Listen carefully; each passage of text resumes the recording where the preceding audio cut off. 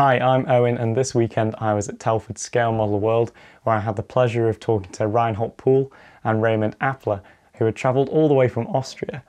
I began by asking Raymond what inspires him to build his incredible dioramas.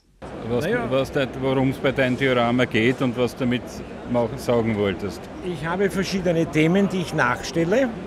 Das heißt, ich schaue mir ein Thema an, so wie zum Beispiel dieses Thema mit der V2-Rakete. Das hat es tatsächlich gegeben und das wird dann nachgebaut. Oder man nimmt etwas, was es nicht gegeben hat, so wie diese Fabrik zum Beispiel. Diesen Panzer hat es nie gegeben, nur am Papier. Und das ist dann mehr oder minder Science Fiction oder 1946.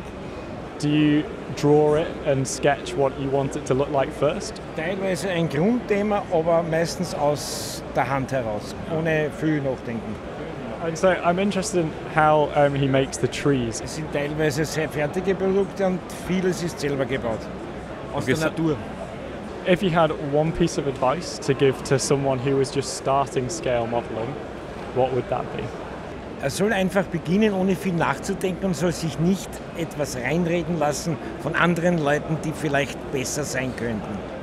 There you go, that's some great advice from Raymond. And now Reinholt just wants to let you guys know a little bit about their event they're holding in Austria. We from IPMS Austria are running a show in Vienna called Go Modeling.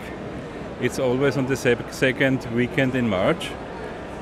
And next year, of course, it will be on 14th and 15th of March. This year will be a special year because we will have to have two anniversaries in one show. That will be 50 years of IPMS Austria and 15 years of Go Modeling. We are doing the Go Modeling show for 15 years now. And we would be very happy if many people would come and join us. It's always great fun and we are really doing our thing there.